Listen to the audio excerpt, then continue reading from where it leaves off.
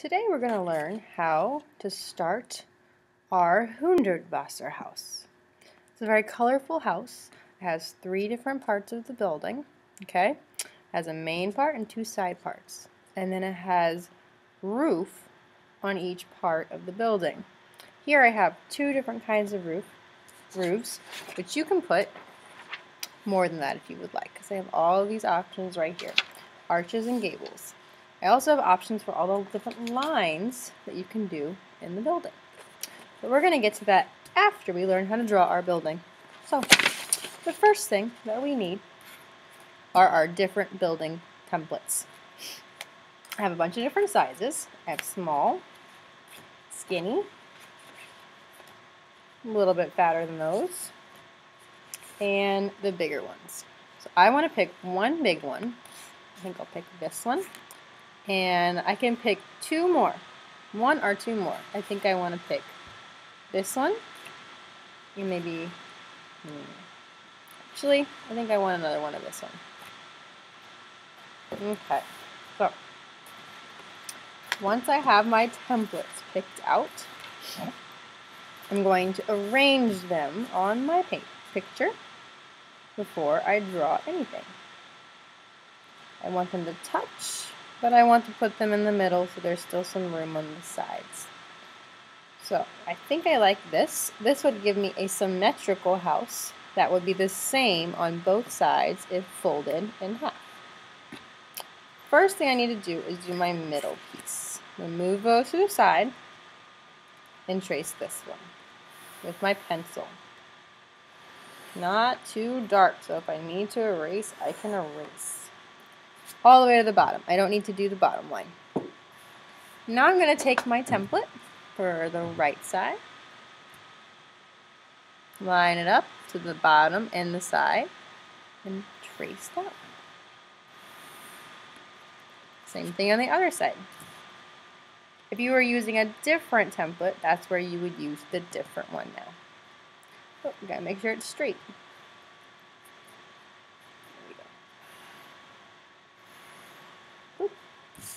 Okay, so once you have your basic buildings in there, you want to figure out what kind of gables you want to give. The gables are what go on top of your building, like the roof.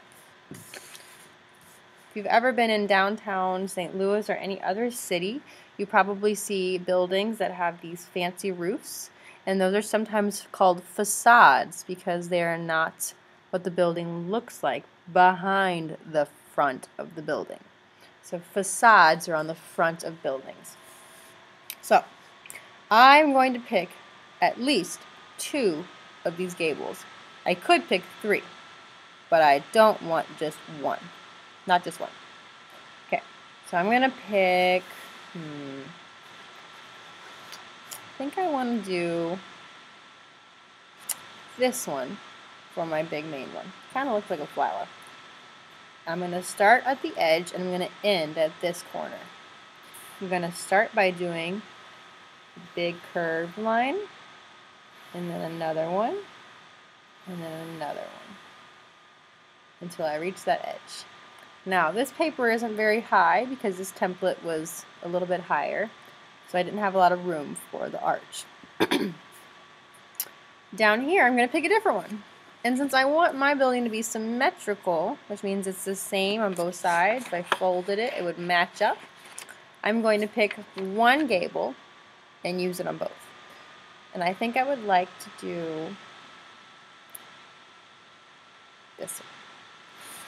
So I'm going to start by going out, in, up, out again, to the middle, and then I'm going to do the same thing but on this side.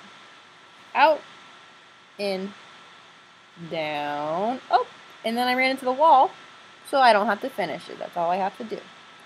There's also another line on the inside, so I'm going to do that line again. It is parallel with this line, meaning it's the same but not right next to it. It makes a border.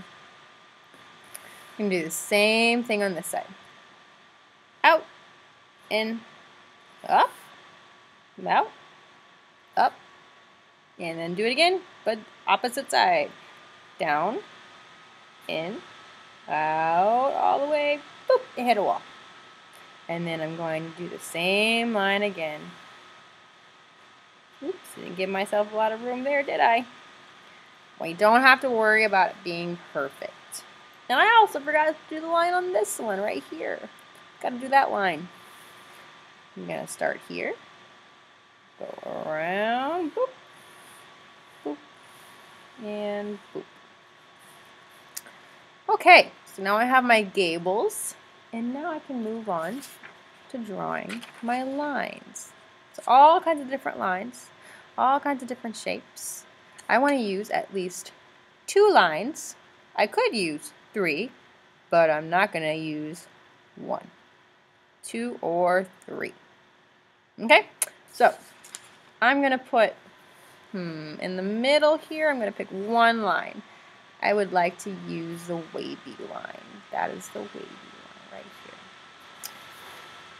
So I'm going to do my wavy line side to side, but I'm going to make it a little weird. It doesn't have to be exactly the same, but it's only for this main middle building. And now I'm going to pick 1 line and do it on both of these, because remember, mine is symmetrical. I'm going to choose this one right here that looks like it's making squares. So I'm going to start my line by going, I'm actually going to do vertical.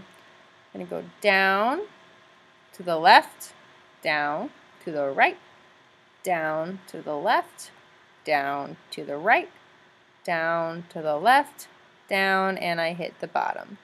Notice my line is not teeny tiny. I'm doing this line large. I'm going to do it again. Down to the left, down to the right, down to the left, down to the right, down to the left, down, and I hit the edge. One more time. Down to the left, down to the right, down to the left, down to the right, down to the left, down, and hit the edge. Do the same thing over here.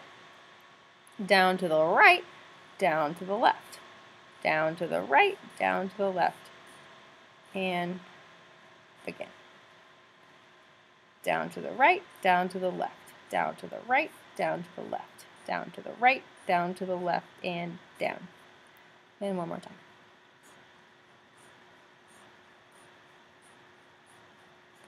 Okay. And the last thing I need to do before I get to outlining or coloring would be to add my shapes. I'm going to put 1 shape in the smaller roof and 3 in the bigger. Any of these shapes will do, or maybe one that you come up with on your own. I'm going to put a diamond in the 2 side houses, and I'm going to put circles in the middle one. And now I would be ready to outline with a Sharpie.